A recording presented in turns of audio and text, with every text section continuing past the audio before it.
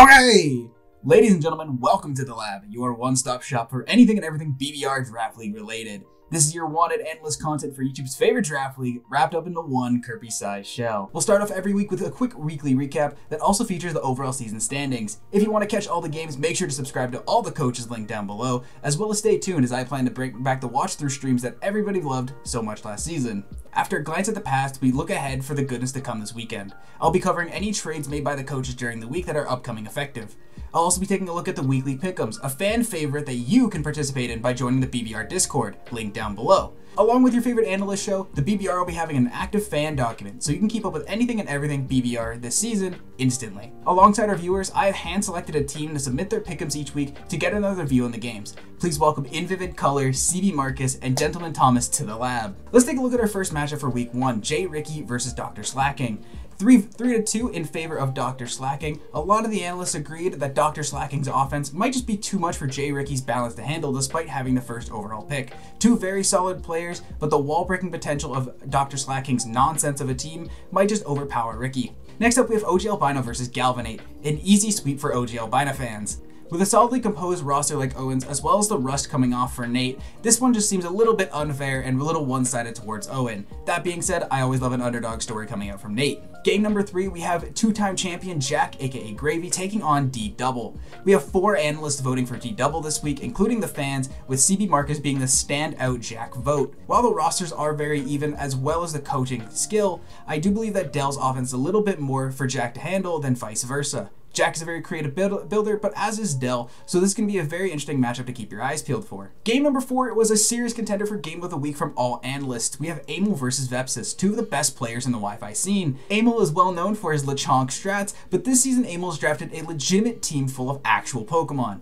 so Amel's unleashing his full skill. Vepsis is known as one of the best players in Gen 8. Amel is considered highly across the showdown scene as one of the best players as well. These are two amazing players going head-to-head with actual teams and no Amel nonsense with Lechonk. Game number 5 is Keegan versus Drewby, a severely underlooked matchup. A 4-1 vote for Drewby, with me being the only standout vote.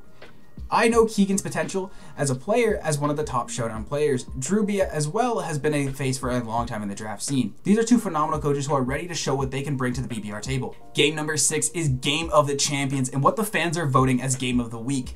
This is the D-League champion T-Row Price taking on Main League Season 5 champion J-Bear. This is a phenomenal matchup between two amazing coaches with two really solid rosters despite being in the back half of the draft. Unfortunately for T-Row, it is a unanimous decision for J-Bear across the analysts.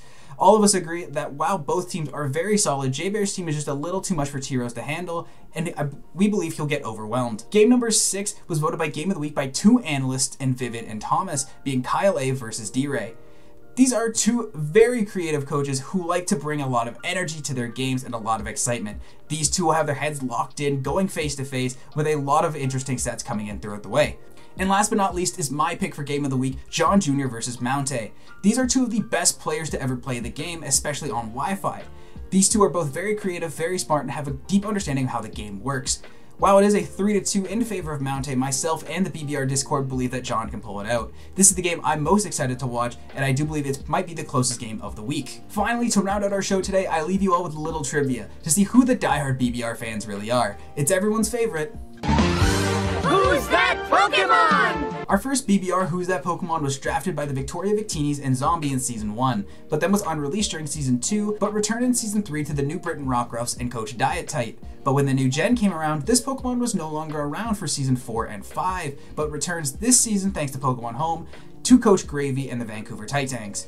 Who do you think this Pokemon is? Make sure you guys let me know down below, and until next time, this has been The Desk. Bye!